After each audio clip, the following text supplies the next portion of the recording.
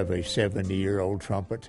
It's been with me on all my combat missions, all through World War II. I never went any place without it. Here we are, Marjorie Rogers. She and I have been married now 68 years.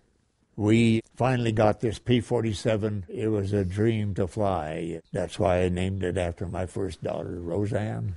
I would love that, a propeller like it. I love that little girl.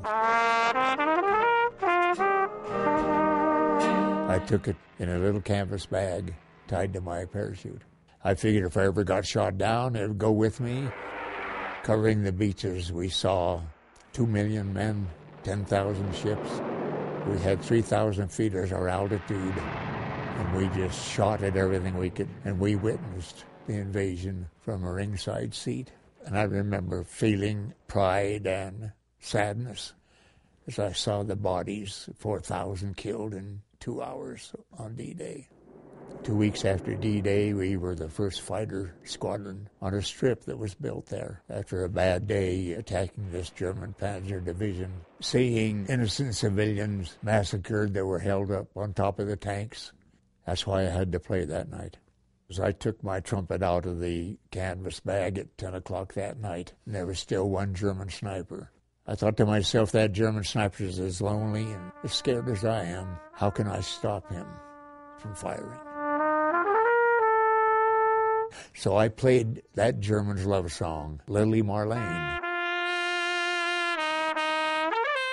And I wailed that trumpet over those apple orchards in Normandy, and he didn't fire. The next morning, here came the military police up. And the military police said, "Captain, there's a German prisoner down on the shore." And he keeps saying, "Who played that trumpet last night?" There was a 19-year-old German, and he crying. He said, "I couldn't fire." He stuck out his hand, and I shook the hand of the enemy. He was no enemy because the music had soothed the savage beast. My ambition as the last action on my part as a veteran is to hit high C and fall right into the grave.